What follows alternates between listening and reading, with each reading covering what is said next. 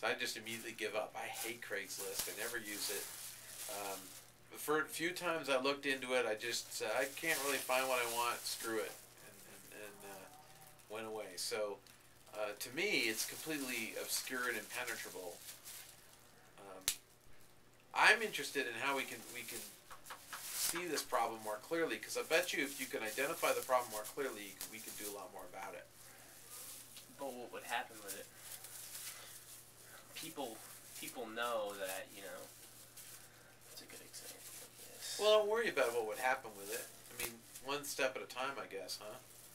I lived in Virginia for 10 years, and I think one time I saw what I could point at and say, hey, that was racism. I just saw some racism. Only once. And it was a while for me to figure it out, because it was so strange. I walked into a store, and I was browsing around, and there was this black guy who was browsing around the same store, and then he seemed to want to do something with he wanted to get the attention of the clerk or something like that, and the clerk just talked to me instead. And I thought about it later. It's like, why did he talk to me? Wasn't it and then I thought, well, maybe the other guy was waiting for something else. Like, I don't know. I wasn't there when he got there. Maybe. But I almost got the impression that the guy was being deliberately ignored. And so I thought, maybe, is that racism? I don't know, but I think it might have been. But the problem is I can't tell. I can't tell. Because we can't see each other's and so I need to learn how to discover this problem. So you're saying if we can get tens of thousands of people to be able to see the problem, then you would see more done about the problem. I bet. I'd like to imagine.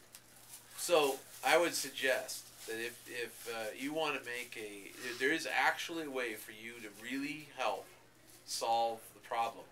Just help solve, not solve, but help solve. You would at least cause them to have to react,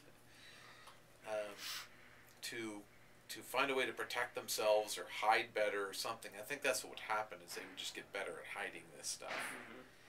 But we still have to pursue them. I mean, people of goodwill still have to try to expose what's happening. So I just wonder, why are you sure this is happening? How do you know it's happening? How do you tell where it's happening? And if you know, how come I don't know? And maybe that's a website, or maybe that's a blog or something like that. I don't know, but it could be something where you could actually make a tangible contribution if you wanted to. It's a pretty difficult problem, though. I don't think that we could ever truly wipe it out, but I bet you it could be decimated by a factor of 10. If once people really start focusing on it. I mean, look at smoking, for instance. It used to be that lots of people in the United States smoked. And you got the knowledge out, but still. Lots fewer people. You really notice it when you go to another country. I go to Romania, and most people, I think most adults smoke in Romania. So you see lots of smokers all over the place, and then you realize, wow. At first you think there's lots of people smoking, and then you say, wow, there's lots of people not smoking in the United States. And this wasn't that way when I was a kid. When I was a kid, there were a lot more people who smoked. So, but a lot of improvement has happened in that. But that's what doesn't make sense to me. Why would anyone smoke? Who knows? Who knows now that it's not? Well, because they're not smoking for rational reasons. They're smoking for irrational reasons. So, like you said, you can never truly end something. No, well, trafficking, you can't. No, because we have going to be okay with it. Yeah, they're very powerful motivations that are at play, and so the idea of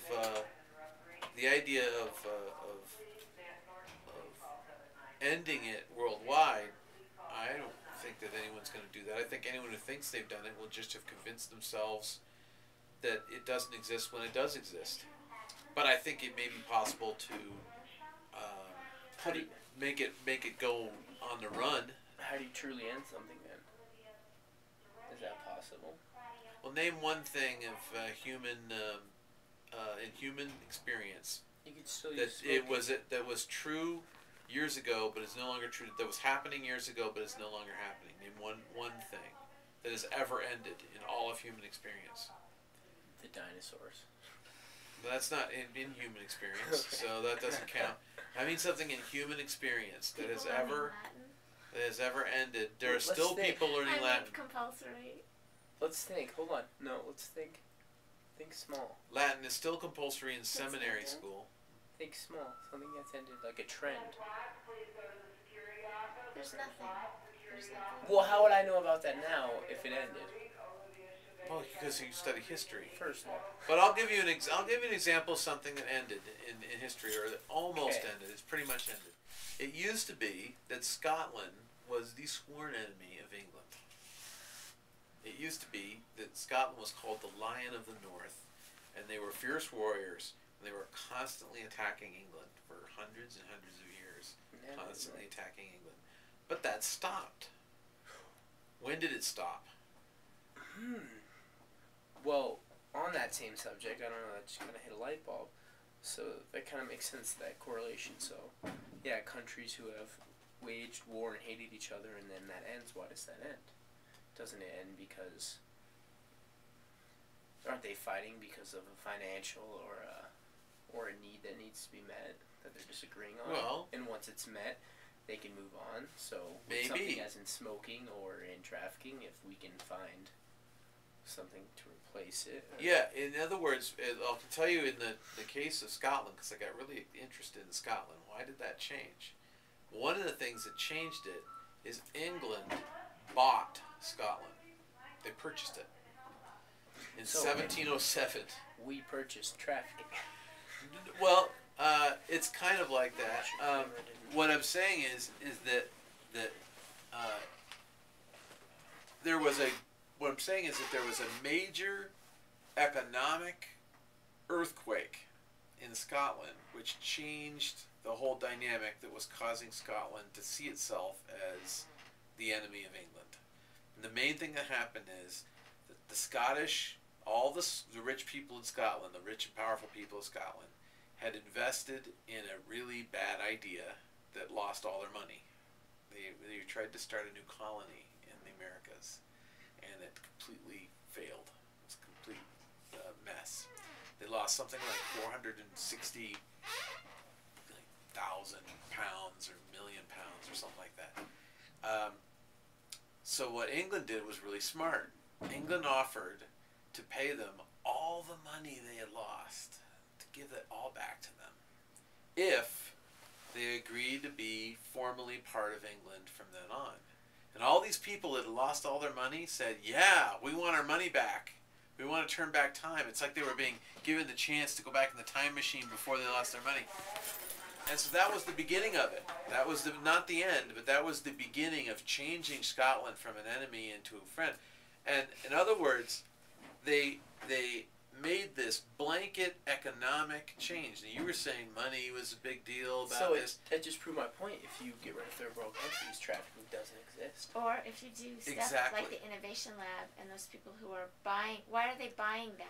Well, Because they're even not people who are happy. trafficking people, they don't do it because that's a passion. They do it because it's easy money. So do you know what exactly? So do you know what microcredit is? I do not. Microcredit is a big trend in the third world. Microcredit is the idea of giving very small loans to very small businesses. When I say very small, I mean like $500 or $200. Very small loans. The payback rate on very small loans is extremely high, but it helps tiny businesses get started in India.